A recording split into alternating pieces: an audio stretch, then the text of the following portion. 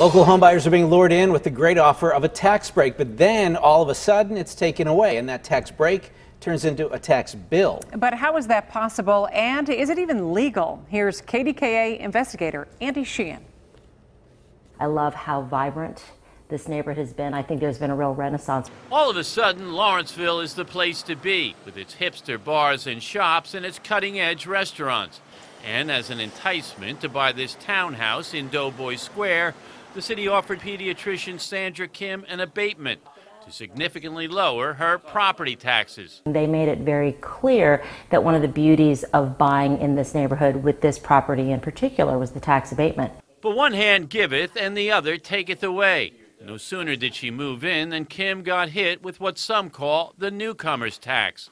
The school district appealed the assessment on her home, petitioning to nearly double her home's value for tax purposes. I was completely flabbergasted. Consider the tax impact on the newcomer. Kim's townhouse is identical to the two on her right and the two on her left.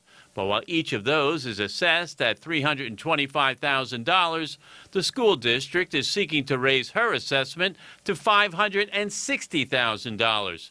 As a result, her tax bill will be more than twice the size of her neighbor's, and she'll be paying more in taxes than if she never had a tax abatement in the first place. It doesn't sound very hospitable for somebody to come in and buy a new house and have to pay a higher assessment than everybody around them. The law isn't about being hospitable. School District Attorney Janet Burkhart says because real estate values are rising in Lawrenceville, Kim paid more than her neighbors who bought earlier.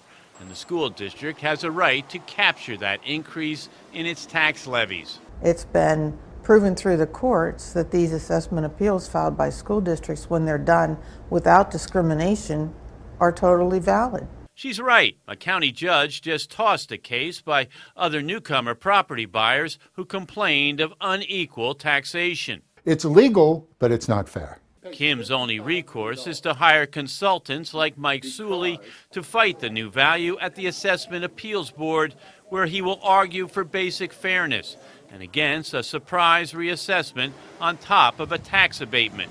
It's like buying a car. You get a $5,000 rebate, and then you buy the car and they take the rebate back.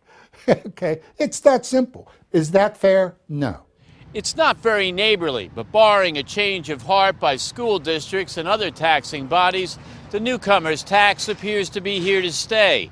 If you buy a new house, you'll probably pay more than the person next door. In Lawrenceville, Andy Sheehan, KDKA-TV News.